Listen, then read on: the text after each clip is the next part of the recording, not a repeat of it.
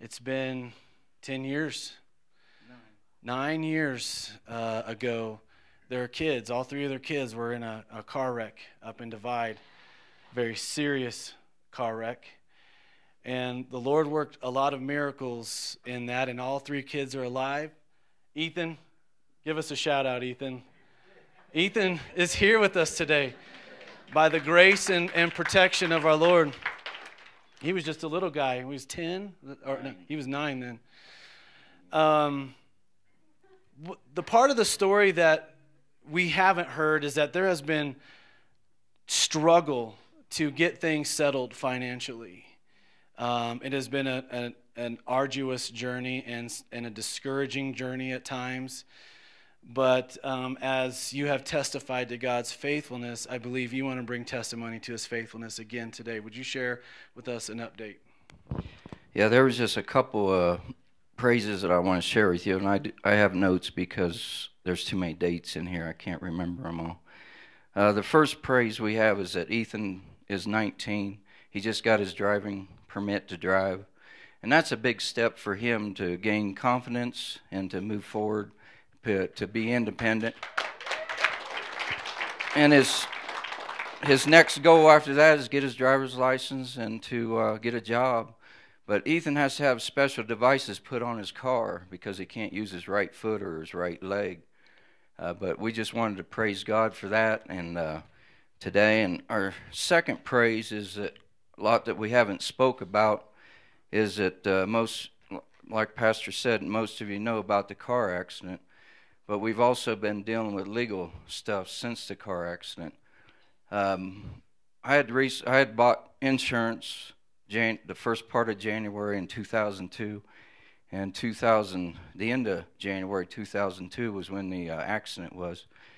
Well, while the kids were still in the hospital, the insurance company, they decided they wasn't going to cover the medical bills. So we filed a civil claims in the federal court in 2004, January 2004, against that insurance company.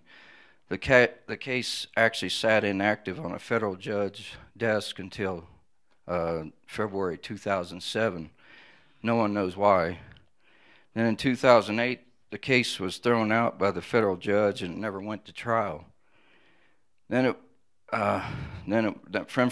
there it went to federal appeals court up in Denver, and they agreed with the federal judge in 2010. But from all that, what happened, I was responsible for their lawyer fees because it's just the same as losing a case when you go to court. And that amounted to almost $36,000. And they garnished my wages at work. And then this past summer, I went through, with the help of Rob Hunt, I went through bankruptcy court, just me, not Emma, myself. And that stopped the garnishment, so I praise God for that. And now in 2010, the case went to state court. And of course, the state court didn't look at it until our lawyers found a law that says that they have to give you a hearing.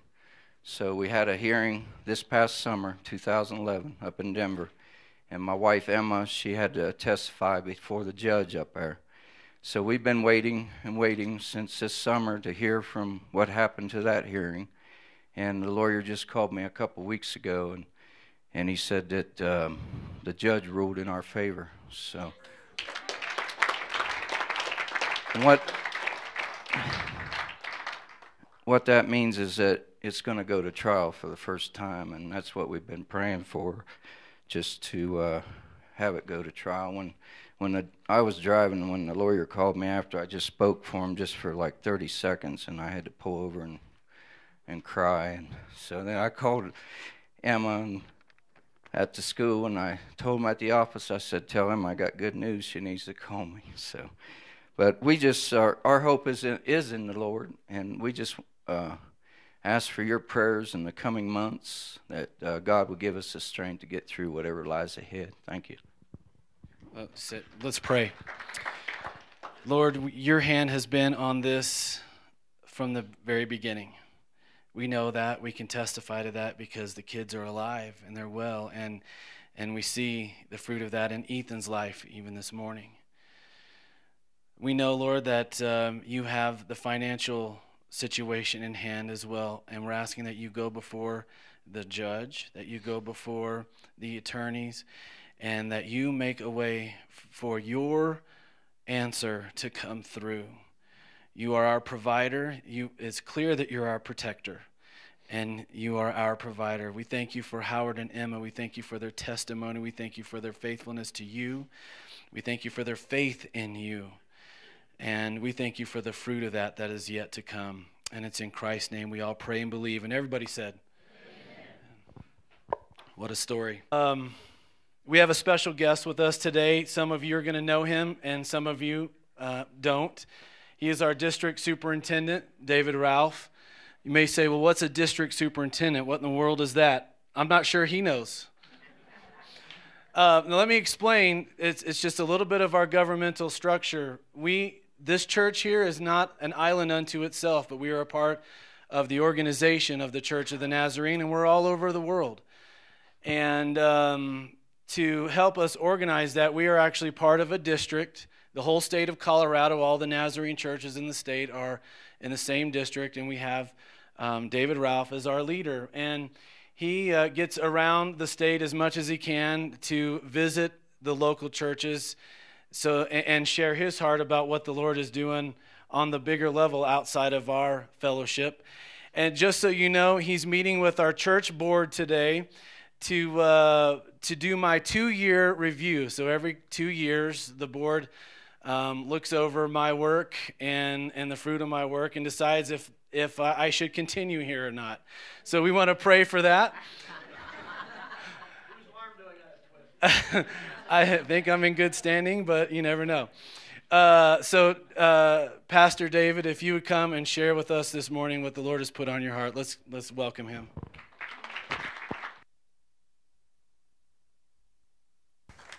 Thank you, Pastor. Great to be with you all today. I think your pastor is correct when I'm not sure what a district superintendent is. Somebody best described it as a cemetery supervisor. There's a whole lot of people under me, but nobody's listening.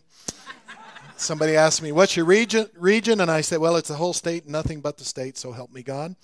And I need all the help from God I can get. Let me give you just a few thoughts of what's going on in our regional mission area. That happens to be Colorado.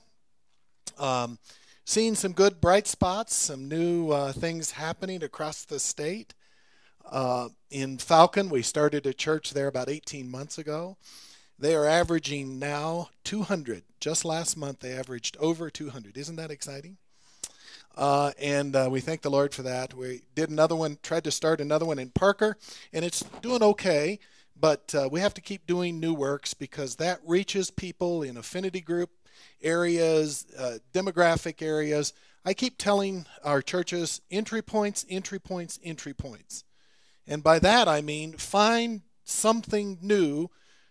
You don't have to sweep all of the programming away. Find something new to reach new people by perhaps affinity groups, motorcycle ministries, basket weaving, cowboy churches. That was where I was headed with this. We're trying to start some cowboy churches. And we've got 3 of those started, one on either side of Pueblo, about 10 miles east of Pueblo, one about 10 miles west of Pueblo, and one over on the western slope. So this year, instead of people saying amen, I want everybody to say, yeehaw. Okay, no more amens this year. Can we try it? Yeehaw. All right. So that'll help you out a little bit. You were timid saying amen anyway. Yeehaw will help you.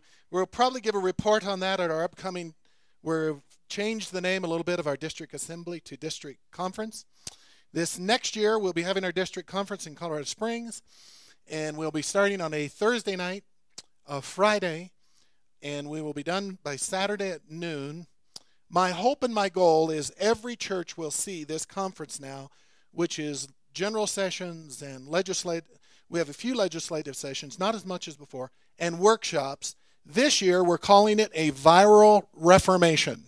Now, we all know what happens when something goes viral, right? Some of you said you were going viral with your virus today. I don't want that. But when something on YouTube goes viral, it explodes, right? It just is explosive in the technological world. And we all know what a Reformation is. 1519, Martin Luther.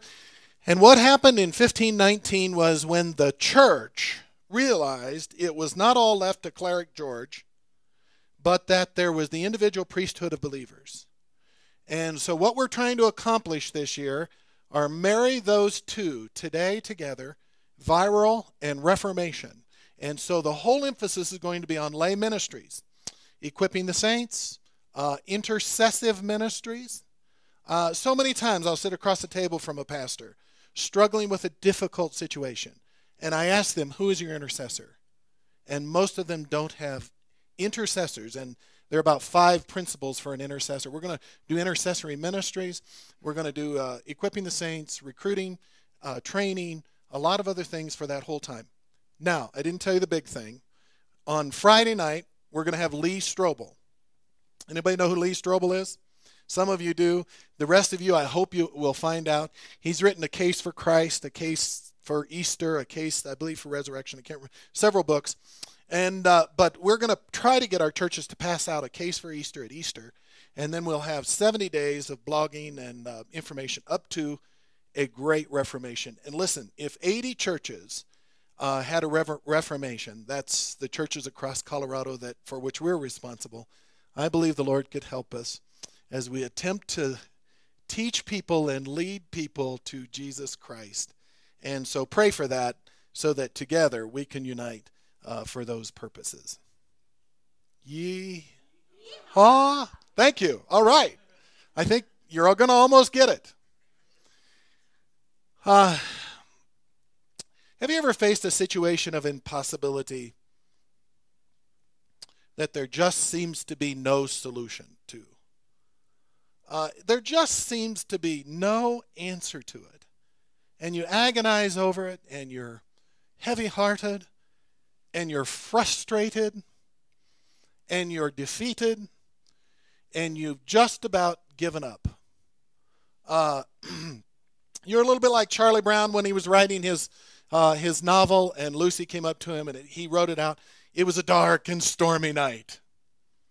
And Lucy comes up and says, well, I'm writing, what are you writing? A novel. Oh, don't you know novels begin with once upon a time? So he threw the piece of paper away, pulled out another blank piece of paper and wrote, once upon a time, it was a dark and stormy night. And don't you know people like that? It's like somebody licked all the red off their candy. I mean, they're just defeated and discouraged, and it's an impossible situation. And you think there are no solutions. Let me just tell you, in that little vignette of life, I think we get a portrait of God.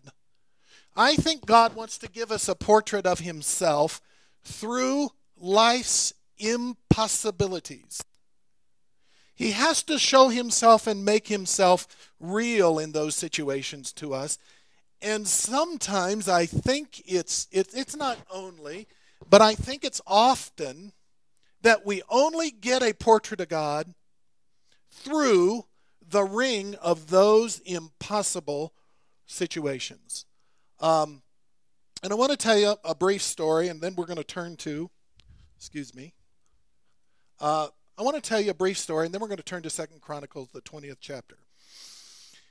And I don't know if I have time to read the whole passage.